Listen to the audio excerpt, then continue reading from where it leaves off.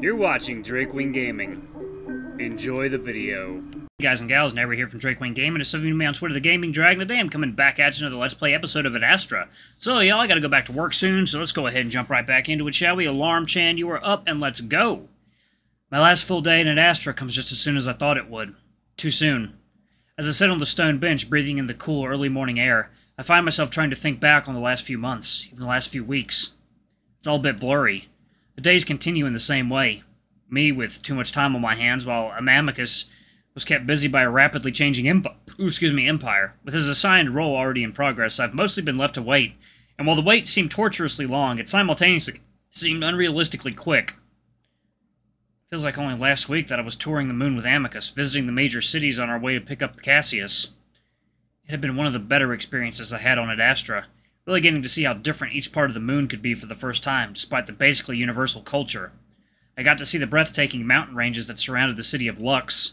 I rode giant, questionably safe amusement rides and ate all kinds of good food in the city of Adrote, basically a giant Las Vegas. And all the while I got to stay in luxurious villas owned by the imperial family, spending much of my time walking, fishing, and even hunting with Amicus. And then we picked up Cassius and Alex and the trip ended. That was over 3 months ago. Ever since then, the only thing I've really focused on is my studies. I've learned enough of the language that I can hold stilted conversations with Amicus. He always enthusiastically tells me that I'm doing an amazing job, even though I know I probably sound like a very young child to him.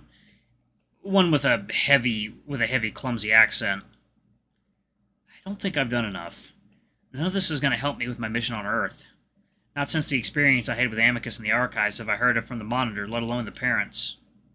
Instead, they seem to be content to just let me drift around aimlessly like I always have. It's gotten to the point that I even asked Amicus if what happened in the archives actually happened and it wasn't all just a dream. And speaking of dreams, I haven't even been given one of those. Not even an all is well from the space dragon. What's most infuriating is that Amicus is in contact with them.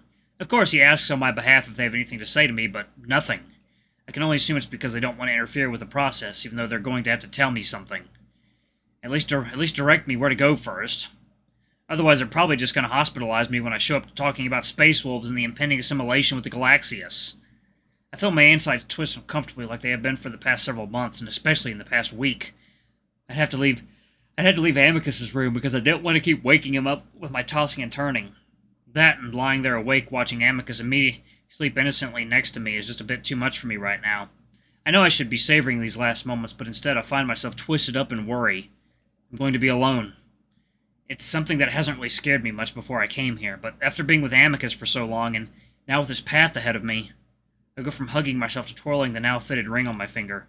It's been a security blanket of sorts. We had debated on whether or not to marry before I leave, but eventually decided Amicus should lay some legal groundwork first so as not to cause too much of an uproar. He has 8 years to do it after all. It will give me something to look forward to when I return. Our entire lives adjusted to fit the schedule laid out by the parents. This is all assuming they're telling the truth, and not for the first time. I wonder if I can really count on them to make sure I return to Adastra. They're controlling everything, and I don't think they would be sending me on a mission that would somehow result in me never coming back here. That's the whole point. And I'm uniting two different worlds. I sigh, closing my eyes at the ridiculous weight of this statement. Why the hell did they choose me? I'm a fucking idiot. I open my eyes again as I hear shuffling steps up the path. For a moment I think it's going to be Amicus, maybe having woken up and found me missing from the bed. It's what I hope to see, even though I know he needs his sleep. I'm under enough stress right now that I'm willing to be selfish. But no. I'm a bit surprised to see Virginia walking along the main path. Head down as she manipulates one of those transparent tablets that the officials around here have. As she gets closer, I let out a soft cough so I don't surprise her. She looks up, her pace slowing before she realizes that it's me. I had assumed she would be just continue on her way, but now she deliberately walks in my direction. Pleasant early morning to you, Kyllian. Good morning. I must say that I'm a bit surprised to see you outside before Vita has even risen. I shrug. Looks like water time.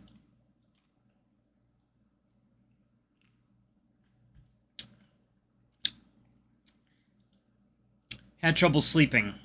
There's a pause and Virginia gives me a look, one that I think is sympathetic. I imagine. More silence.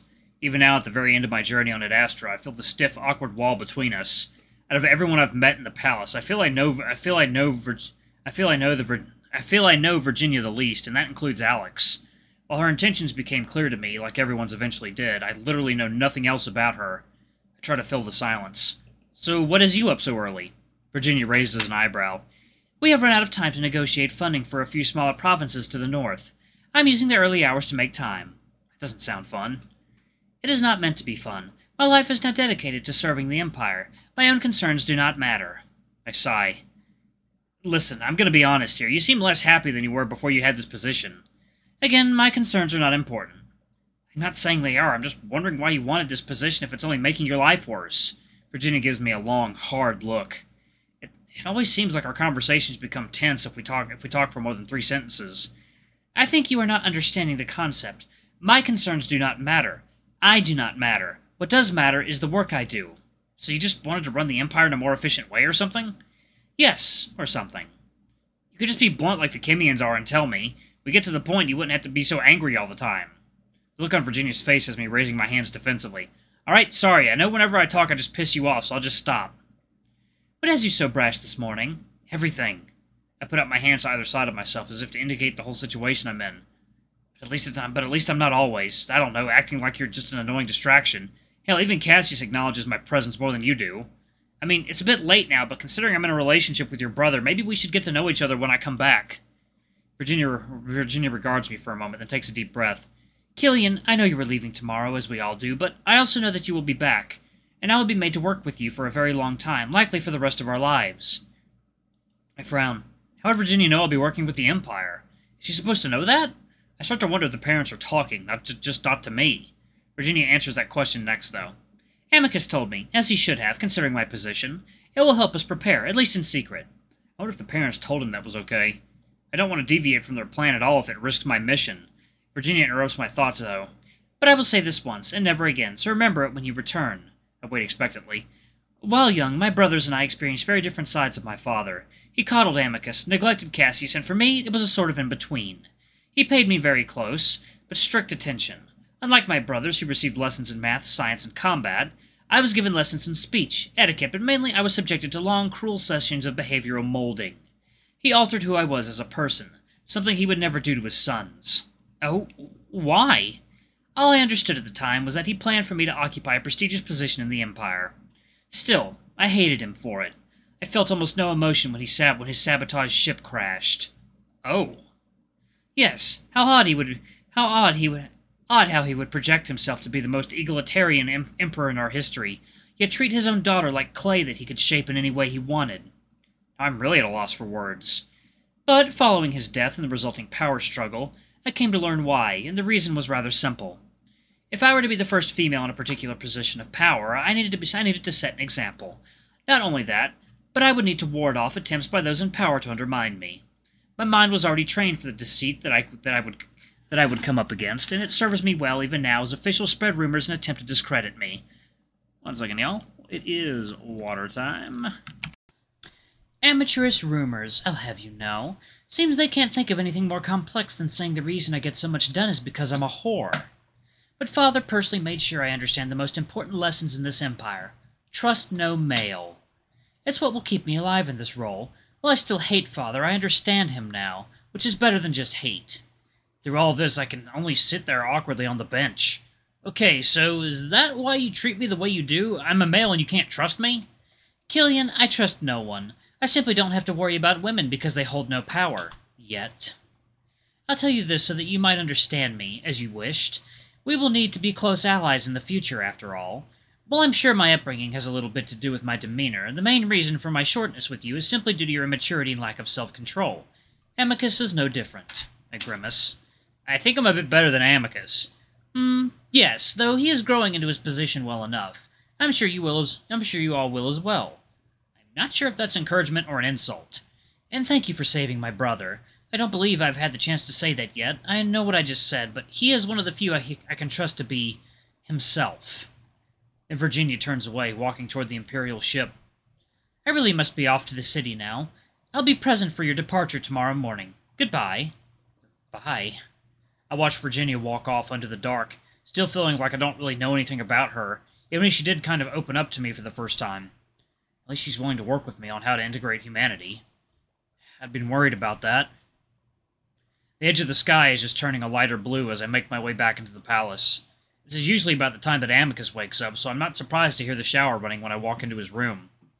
I think about going into the bathroom, and think better of it, not wanting to hold up Amicus's morning routine. I have to admit that I'm a little disappointed that he didn't come looking for me first thing. Usually that's something he'd do if he's not sure where I am. For now, I just sit on the bed and wait, gradually growing more tired as the minutes go by, finally feeling like I might be able to get some sleep. The door slides open and Amicus steps out, freshly showered and dressed. He smiles brightly when he sees me. "There you are. I was wondering if maybe you'd gone to get breakfast early." Immediately, I'm jarred by Amicus's overly cheerful demeanor, his voice louder than usual. "No, I just needed some air."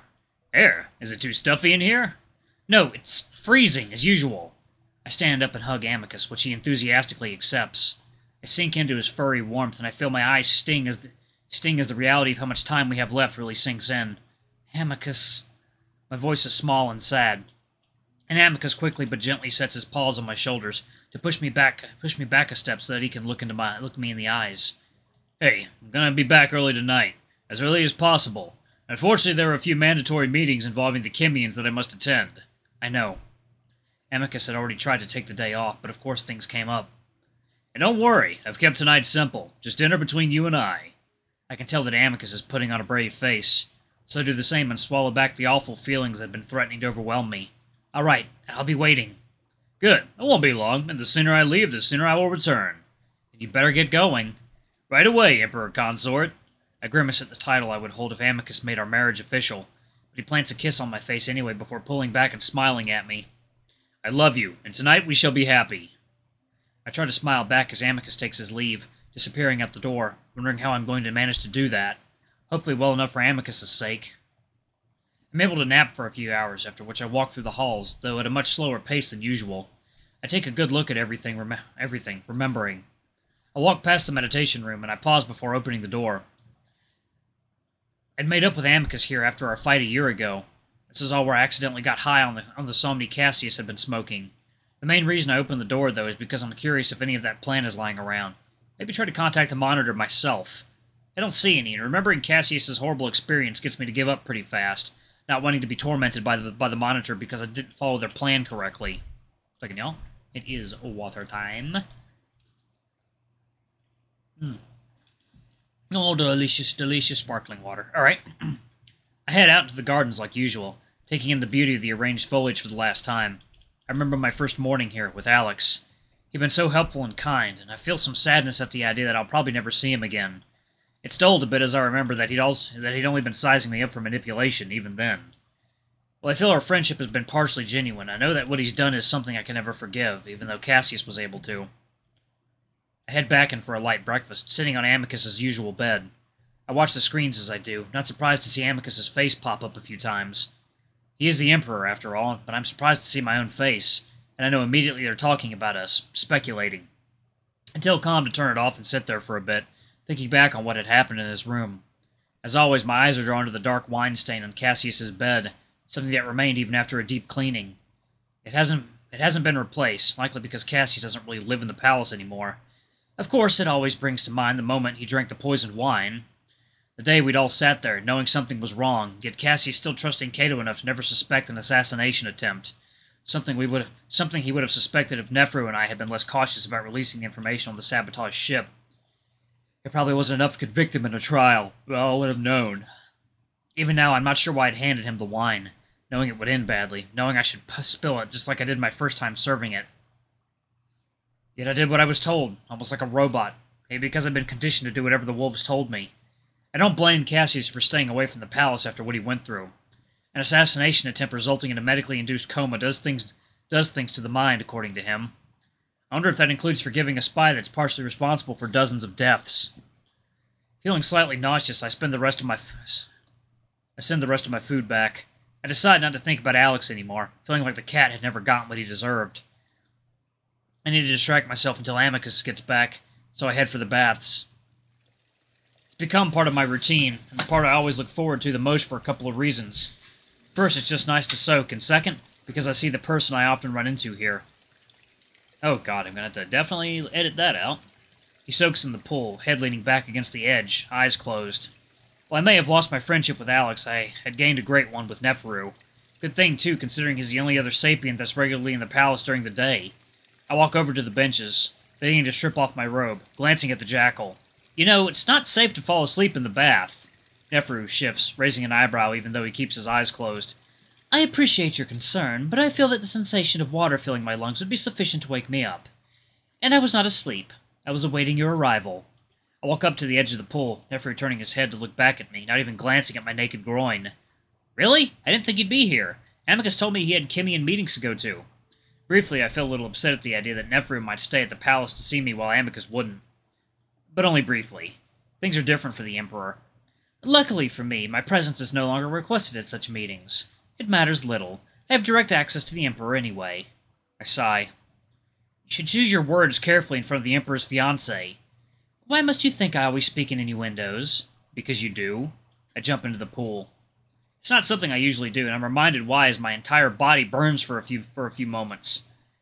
It's worth it, though, as I come up and see that I've accomplished my goal of splashing Neferu, the jackal in the middle pawing water from his eyes.